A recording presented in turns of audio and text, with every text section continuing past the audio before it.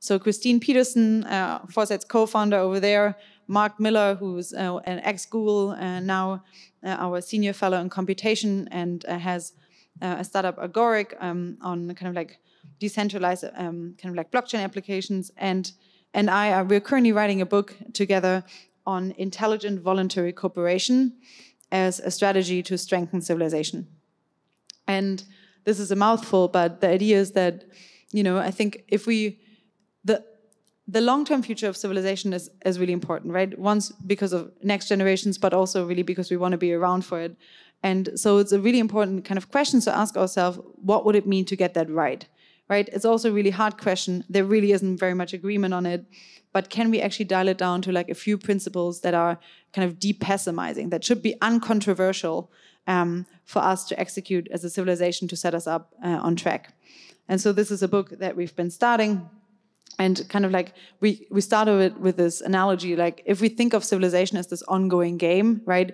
Just by virtue of the fact that we're living, we're all in this game already, right? We're interacting with institutions, we're interacting with culture, we're interacting with social institutions that have been constructed by generations before us. We're iterating within that game, and we're setting up kind of the kind of like checkerboard for kind of like the framework that civilization will be embarking in the next round. And I think if we think of like our contribution to this ongoing game of civilization, I think this is on the one hand really inspiring because we're not walking down this blind alleyway, but instead, we're contributing to this ongoing project. And this is great because next generations will be able to go places we couldn't go. They will be able to know things we couldn't know. And just because we set the stage. But I think thinking of it as this ongoing game also kind of like draws out the responsibility that we actually have, because it is not really like we can opt out of this game, right? We really have to play. There's no way to opt out. If we don't do anything, inaction will just automatically leave future generations and our future descendant with a very, very different game to play. So the idea is we should really kind of like figure out what are kind of uncontroversial ways and how we can strengthen civilization. And there's a lot of value differences, right? Value differs wildly across humans. I won't ask you that question of like which way you would switch, but I assure you that even if we're all quite goal-aligned in this room, many of you would have different answers to this problem. And this is not even the problem that we're facing as civilization, right? There's a lot of different trolleys hurtling down a lot of different tracks. It's really hard to kind of like align as a civilization. Maybe we can do some first principle philosophizing that hasn't been going all too well over the last, let's say, a few thousand years, right? We haven't reached more conclusions really, and we're going a little bit about that more into detail in the book. And also it seems, even if we could with philosophy, who cares, right? Because, it seems like more people in civilization really are kind of up for this multi-track drifting right now rather than serious ethical reasoning. Right? So there's a lot of value differences right now in civilization. And that's not even all, because even if we could all agree across humans what would be a good game to pass on right now, it's unsure whether we should pull that lever, because values changed a lot over time, right? Our values are very different to the values of witch-burning peasants in medieval times, right? And those values are very different still from the values of our fish ancestors. Right? And we are clearly quite happy that our fish ancestors didn't lock in their values if they had a chance to. So it's unclear whether we should do it now, right? There's potentially a much larger space out there. So we want to leave kind of like open futures if possible. And then there's a third type of value difference that's, excuse the sci-fi slide, right? Whether you think of this as aliens or really just as other sentient creatures that exist right now. Different evolutionary contexts will give you different value sets, and we're not doing a very good job at taking those into account right now. It's unlikely that we'll do so in the future, and this is not actually a sci-fi problem, because we are already in the process of creating those beings right now. We are in the process of creating other intelligences, and we'd like to think that they look something like this, right? That they're our magical brain children and will carry along our values, and we have some influence over that by trying to align them. But ultimately, their evolutionary context looks a little different than ours, right? So I think, given the fact that the computational speed is different, given the fact that there's different sensors attached, it's the question is kind of how much alignment can we expect, right? So in a nutshell, values differ a lot across humans, a lot across time. They differ a lot across entities. And, we're still kind of like stuck with this problem of like, what are good ways to set up civilization? And how bad is it actually that values differ, right? Because usually we think of value differences as value diversity as a really positive thing, right? We want value diversity. It's a feature. It's not a bug. So maybe instead of trying to send civilization down this one track and all align, what we should be doing instead is to set up a framework in which different values can flourish and can mutually benefit each other, right? And that's what we're trying to set out in this book, and that's the principle of intelligent voluntary cooperation, and in a nutshell, really. And so it's kind of composed of two principles. It's, on the one hand, we need to prevent involuntary interactions to allow the peaceful pursuit of goals, right? The minimum we can make sure, given that we have so much value diversity, is that we can all peacefully pursue the goals that we have and the values that we have, and we can peacefully coexist while doing so.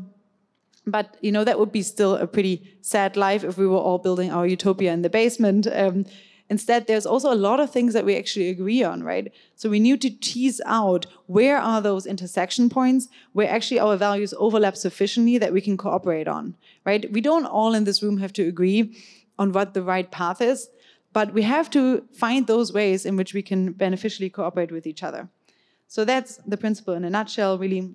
And if you think, well, this is all still airy-fairy philosophy, actually there's a few action recommendations that derive from that.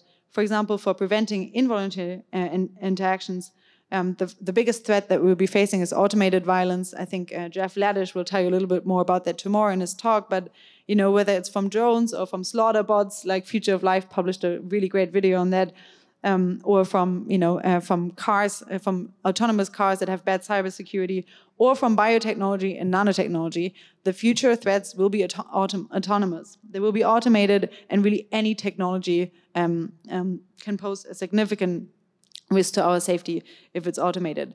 So we really are focusing on preventing violence, especially automated violence.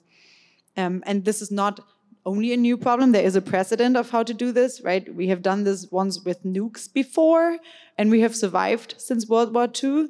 So maybe we can take it as a precedent. And we have survived mainly out of luck, really, but also because we had non-proliferation treaties in place, backed by monitoring regimes. So we're proposing in this book to do the same now for automated threats. Those treaties have to look different. We're proposing multipolar active shields. So those are kind of like active shields that are backed by encrypted monitoring regimes. And the idea is that, first we need really good computer security because those threats are out in the wild. But the monitoring that's required to monitor for automated violence, especially small scale, has to be very different than the monitoring that's required for nukes, right? You can see, it's a very different, this is the type of monitoring that you can do for a nuclear power plant, and then over there you see molecules, and it's just a very different scale. And that's really scary, right? We don't want at all to have kind of like a top-down surveillance state, right? We need really good encryption. We need privacy-preserving encryption. And we need to have a multipolar access where all watchers can watch each other if we want kind of like a monitoring fabric that cannot be corrupted for a totalitarian surveillance state. So we're discussing this in the book, but that's just really one way to prevent involuntary interactions. But we said we came for more. We want to cooperate better, right? Currently, cooperation is very limited. We're limited to our cooperation.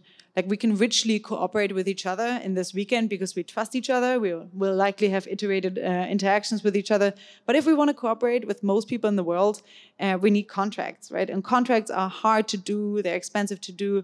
They're hard to enforce. And so they're really wildly limiting our way in which we can richly cooperate with each other. Luckily, there was a really good precedent, right? The World Wide Web came along. Everyone could set up a little website, could suddenly have really cooperate with everyone in the world. The problem was that those types of interactions are really quite limited, right? We can give out information for free. We can give out products. We can purchase products there, but it still lacks this rich context of cooperation that we have amongst ourselves, right? Luckily, crypto commerce came along, or is coming along. And yes, I know, I think we're all still kind of stuck in the crypto winter thinking, but this is really, I think, up to us on what we make of it. I think smart contracts really ultimately have the chance to automate a lot of the of the current legal contracts that are really hard to set up. And by doing so, they massively really decrease the risks and the costs of cooperation. And this is not only that we can cooperate a little bit better on our petty issues on a day-to-day basis, but they also enable large-scale cooperation just by virtue of the fact, for example, we go through 10 different examples in the book, and by all means, feel free to join the session tomorrow if you're interested in that. But one of them is, large scale, the ability to credibly commit for large scale actors to avoid something like arms race dynamics, or the ability to use assurance contracts for civil society to cooperate on Kickstarter projects. So this assurance contracts is basically, I stake that I will donate this and this much, or I stake I will do this behavior change if enough other people stake the same thing, that it would actually make an impact, right? So this is a really cool Kickstarter way, and you can actually have an automated way of enforcing this. So we can just actually get a lot more of the things done that we're currently struggling to coordinate on. So anyways, we'll be going through 10 of those different ways in which we can better cooperate using tools from crypto commerce. So if you hate crypto or if you love crypto, please join that session tomorrow. I want your feedback. So in a nutshell, this is voluntary cooperation across humans, multipolar active shields to prevent involuntary interactions, crypto commerce to increase cooperation. And then we want to intelligize the whole thing. I won't go into detail here now, but as we get better and better about doing this with humans, we want to include other intelligences into this cooperative framework. We don't only want to, we need to. If we want to solve the problems that we face as a civilization, we need all intelligences that we can really get to the table. So we want to richly cooperate with them. We need good computer security, right? The analog to preventing involuntary interactions across humans. Given the fact that intelligences are instantiated on the digital area, we need really good computer security as the first shot, but we also want to cooperate richly with them. The fact that they have a different evolutionary starting conditions means in principle there's something that we can bring to the table where we have some positive value diversity with which we can cooperate. So rather than trying to create one super intelligence and then trying to goal align it with us, we actually want a lot of instantiation of intelligences in a decentralized fashion. We want goal diversity to richly cooperate with them. And then there's always the question of, of job automation and of the fact that, well, if we have other intelligences, won't they just get much better at cooperating with each other than we do, and won't they just out-compete or out-cooperate us? And for that, we're proposing a universal basic capital, which is basically based on a one-time distribution of space resources. And so the idea is that in an economy in which we can rely on other intelligences, we will have really massive returns to capital. We'll get much more productive. The way that we can have human beings be effective agents in this world is by equipping them with capital. The way to do this, which may be better than redistribution, is by distributing things that are not distributed yet. And there's currently, a number of undistributed space resources. And I think even though this sounds sci-fi, I think actually we have to get around to do something about this, because the window of opportunity is closing, given that many actors are currently gearing up to go into space. So this is one way, I think, of strengthening human cooperation in this area. And, I think just, to wrap it up, really, you may say, well, this is very nice and tidy, but how stable is the system? Are we just trying to instill this alien principle into civilization? Actually, we have reason to believe that this is a viable strategy because it is not a totally new idea, voluntary cooperation, right? In fact, it is the secret sauce of civilization. It is what has civilization brought many of the things that we really, really value about it already. You can see the decline of violence, right, which was correlated highly with an increase in GDP per capita, happiness, and health. So the reason I think, just to give a quick speculative history of civilization, right, less violence meant more voluntary interactions. This meant more of the interactions where people could opt in or out, which meant people opted in if they actually expected to benefit from an interaction.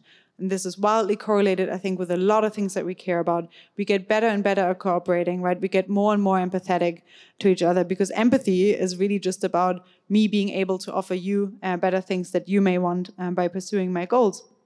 And so I think it's a really positive feedback loop we should strengthen the system.